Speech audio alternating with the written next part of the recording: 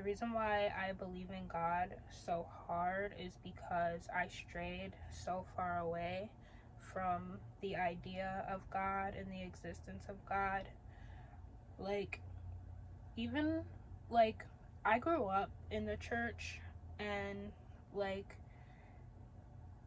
I was abused by my stepmother, and I used to, like, wonder, like, why God, like, allowed that to happen, and, like, why, if, like, God is so real and if he's so powerful, why did he allow me to go through such painful things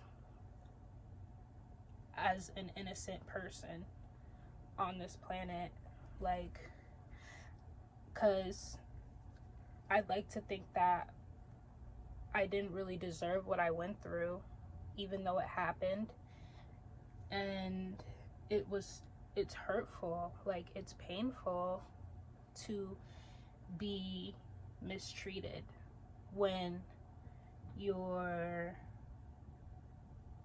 helpless.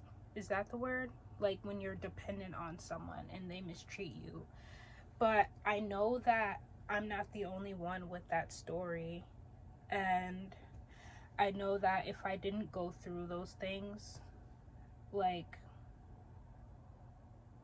I wouldn't be the person I am today if I wasn't, like, led astray from God. Like, if I didn't go through those painful, dark experiences. And that's why I feel like pain matters, because, like, it's a part of the process of developing, of becoming, like, who you're meant to be.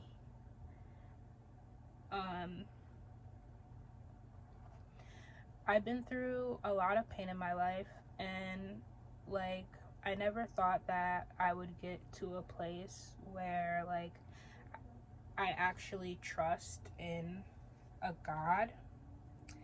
And it's like, even when I was going through those painful experiences, like, God was showing me that he was always there. Like, I remember there was this one time when, like, my stepmother used to, like, antagonize me, like, in the mornings before school. I would go to school crying and things like that. I know my, like, old classmates from elementary school probably remember, like, me coming and crying. Like, I used to just be, like, so fed up and just over it. Like, and I remember one morning my stepmother was just doing a lot. I don't remember what she was doing, but she was antagonizing me. And I just walked outside of my house and sat on the stairs, like, just sat on the stairs and waited for my dad to take me to school, because, like, I'm young and I'm in this situation where I'm being antagonized and abused where I live at, and there's nothing I can do about it. And I was crying. Like, I was just sitting on the stairs crying, and I look like next to me, and there's a white cat sitting next to me. And I love cats, but there was just this white cat sitting next to me, and it was, like, rubbing on me. And I never seen this cat before in our neighborhood, and I never seen that cat again after that happened. And I didn't see it walk up to me either. I just looked next to me, and it was there sitting next to me, and it was rubbing on me. And it just made me feel so much better. Like, it made me feel like Sion, you're not alone. Like, you're going through pain right now, but you're not alone. And my pain that I've been through, like throughout my childhood and stuff like that, has always weighed like very heavy on me, but it was never like too much that I couldn't bear. Like, God always made sure that there was something in my life to like balance out pain, the happiness and the pain in my life, so that I can get through it, if you get what I'm saying. Like, it's never, I've been blessed to a point where like my, even though there's hardships, there's also blessings too that keep me sane. Like, when I was younger and I was getting abused, I had my stepbrothers who were my age, and I could relate to them and like hang out with them and stuff, and it was a fun time being around them. And that took my mind off of the fact that I was being abused. Like I feel like God lets us go through things because the things that we go through eventually brings us closer to him. And I'm saying him, I don't think that God is a male, but I'm just saying him just to say him. I truly believe that like God makes us, allows us to go through things so that we can eventually get closer to him. And he works in very mysterious ways. Like, I was into New Age spirituality. I was comfortable in it. I was happy in it. It made me feel good. Like, it made me feel connected to my ancestors. It made me feel connected to my roots. And I'm not saying that those things are bad, but I'm saying that like when you get to a point where like you're not acknowledging God in everything that you do, like it kind of defeats the purpose of your spirituality, because God is the one who created us, and he created us out of love. And sometimes we stray from him because we go through things that make us feel like he's not there. I've been through things and like felt like God wasn't there for me, even though I always knew that God existed, because of this creation that I live in, and the fact that there's so much of it, about it, that I don't understand. It's like something beyond me created this, but it's not really something that I think about that much until now. But I think about like everything I've been through in this space that I'm in now, and it like makes me so emotional, because like I've been through a lot of like spiritual attacks. Like, I feel like with working with New Age spirituality, trying to connect with ancestors and things like that, which I'm not saying is a bad thing, but like I've been like in the spiritual realm, and I feel like I've opened up doors to things when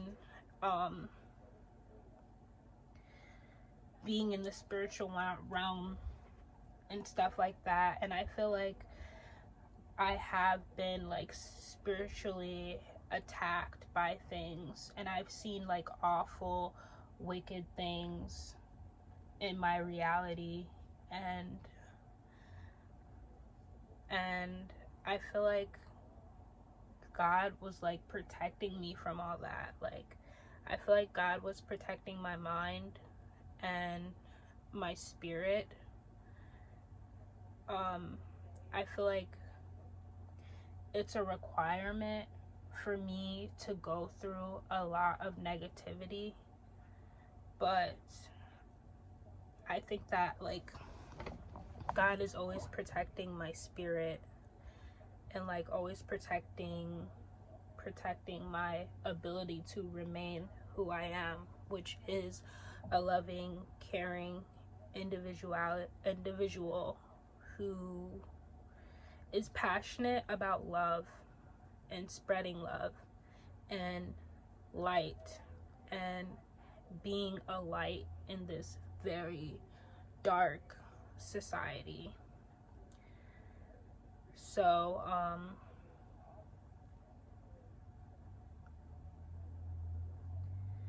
I'm just grateful for that.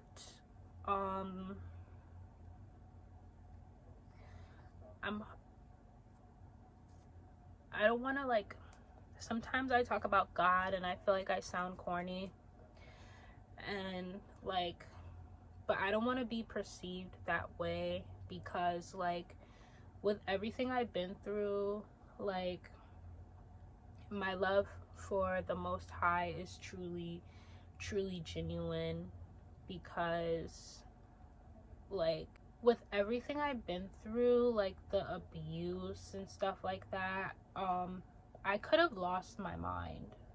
Like with like abuse mixed in with like unhealthy coping skills, low self-esteem, like I could have like completely lost my mind and like never came back to be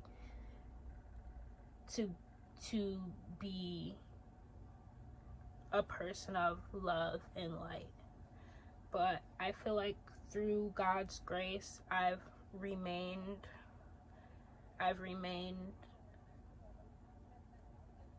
in my identity, and now I'm in a space where like I have a personal connection with God. Like I don't like to pray, I like to write. So I write letters to God in this book, and that's why I say that like your connection with God has to be personal.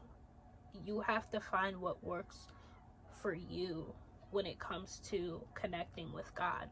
You don't have to do the things that other people do. You don't have to do the things that are expected of you, because to me, like, the idea of God is so vast.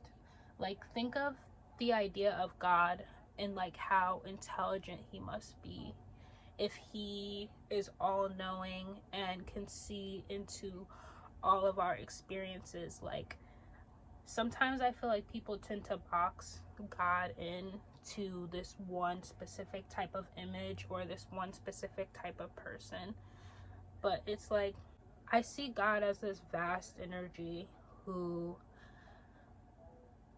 knows everything, and if he knows everything, then I should be able to write to him about anything I'm going through, and I should be able to get understanding and love and unconditional love and things like that. Like if no one in this world understands me, I know that God understands me, and it's through that personal relationship that I get my strength and liberation. It's through that personal relationship that I'm able to understand things about myself and about life. Like it's through that personal relationship that I've been delivered from anxiety and suicidal thoughts and things like that. So like sometimes like God doesn't seem like he's present in your life, but he's there. And I'm only saying he because like I like saying he, but God is not even a he. Like God is the energy that created us out of love. And like, I just feel the need, I just feel the need to talk about like my journey when it comes to me and God, because I feel like it could help. I feel like it could help someone, like, because I've been through that phase. I've been through those phases where it seemed like God was absent from my life. Like, and I'm genuine. Like, I'm not like a fake, phony, religious person. I love God because I've genuinely like seen God protect me. I've like felt comfort. Like, God has shown me things. Like, I love God because, not because I grew up in the church and like someone told me to love God. I love God because, like, for one, I realized that God created me. Two, I see his hand in my life and how he has like taken me from going down the wrong path to a better path, where, because the path I was on, like, I was into like new age spirituality, but I was still like feeling depressed. I was still not making good decisions. I was still feeling lost and things like that. Not to say that I don't like still struggle sometimes with things, but it's like I can go to my notebook and talk to God about it. And because I'm learning who God is, it's like I feel that understanding. Like, I feel like I'm not alone. I feel that understanding. So yeah, my stomach hurts. So I'm gonna end this video. This is a message that I just felt like I needed to share, and I hope you have a wonderful day, and I hope that this has been an encouragement to you. My stomach has been hurting all day, but I've been ignoring it because it's been a blessed day, and yeah.